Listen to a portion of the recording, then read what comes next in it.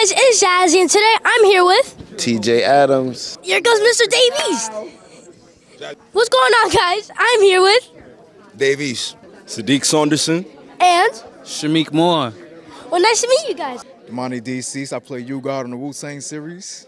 And Jaquan J. Kelly, a.k.a. Master Killer. Marcus Calendar. and John L. Young. wow. Well, how are you guys doing today? Pretty good, pretty good. How you doing? I'm doing great. Thank you so much for asking. How are you doing? I'm blessed and abundant. How are you? I'm doing great. Thank you so much for asking, guys. Well, who was your favorite member from the Wu-Tang Clan and why? Okay, my favorite member is Ghostface. I just think his storytelling is unmatched. It just always sounds like he's having a conversation with you. Well, how about you? I'm gonna have to piggyback with Marcus. It's a tie between Ghostface or Jizza, my character. The way Ghostface puts his words together, the way his lingo comes in, but then also Jizza, the substance that he's talking about that we could use today in this world. I just love how his wordplay. Old dirty bastard because there's no father to his style, you heard? Method Man, he was the hardest in the group, you know what I'm saying? Meth, man. I'm gonna go with Meth. I'm gonna have to say Ghostface Killer because I play Ghostface Killer, know what I mean? Well, how about you? It's probably the same. I have an emotional relationship with the character Raekwon, so yeah. Well, that's great, and I feel like all the members of the Wu-Tang Clan are amazing. Individually, too, they're all great.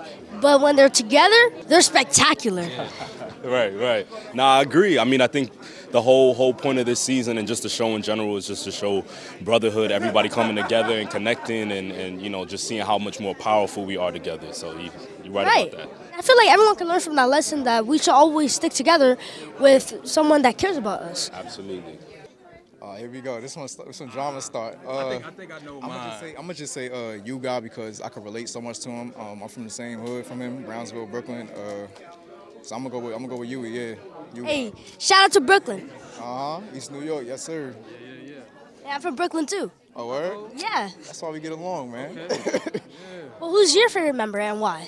I mean, you know, Master Killer goes without being said, but I think lyrically, I'm gonna have to go with Inspector Deck. I think whenever Inspector Deck gets on the track, it's like he sets it off and he sets the tone. Yeah, that's what I think makes Wu-Tang so great. It's like you got this group of 9 that they're all individually great, but when they come together, they make something even more powerful. You know, which is I think something that I feel like, you know, the younger generation should, you know, piggyback on for sure. Yeah. What do you feel is Wu-Tang's biggest contribution to hip-hop's culture?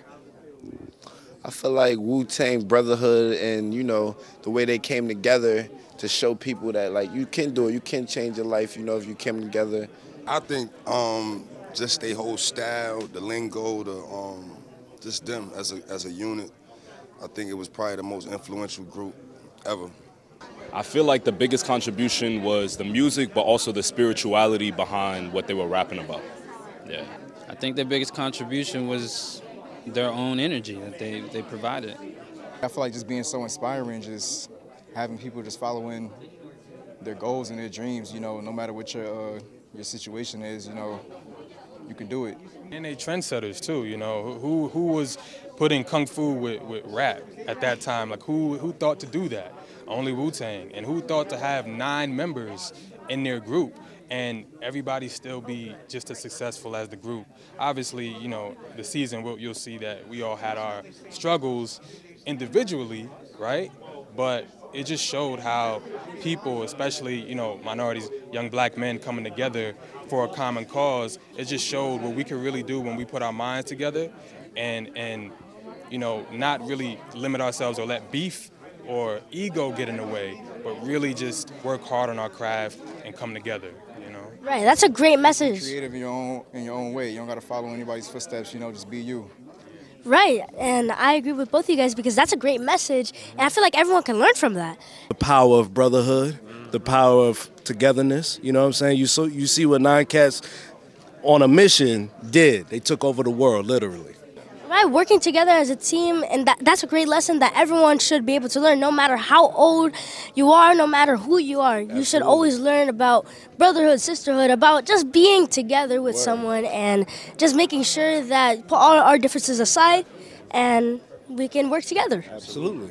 Absolutely. I mean, even down to the wallabies, you know, Ghostface put that on, the blue and cream wallabies and stuff like that, influencing fashion and music and sound and everything, yeah. We also talk about that in the show. Like, I think that's episode 1. I think we like, yeah, that Wu, the Wu elegance. You know what I mean? We was on, Wu elegance, wow. Yeah, it's that new. I see you got some Wu elegance yourself, Jazzy. Hey, I tried today. I really tried. I like it, yeah. Well, I like how you guys look too. I mean, you guys both look dazzling. Thank you. What was your favorite part about making Wu-Tang an American Saga? Just spending time with these cats all day. You know what I'm saying? Honestly, like, you know, the Wu-Tang set was like no other set I've ever been on. We had a lot of fun.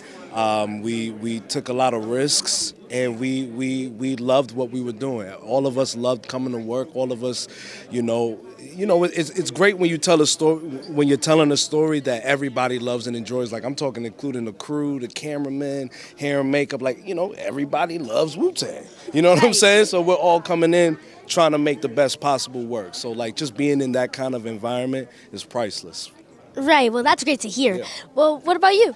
My favorite part of filming this was filming it in my hood, Staten Island. So that was, besides rapping the lyrics of Genius and Jizza, but we actually filmed where I'm from and live. So that was like by far the best thing in the world. With the whole experience, but really season 3 being able to like reenact certain videos that I'm a fan of and videos I grew up watching, like Triumph, like just certain stuff we reenacted that I was really familiar with. That was my favorite part. I think my favorite part was just working with all my brothers right here and building on everything that we laid, the foundation from season to season, just continuing to grow and continuing to, you know, just tell a very, very important story to the culture. So that was my favorite part. Right.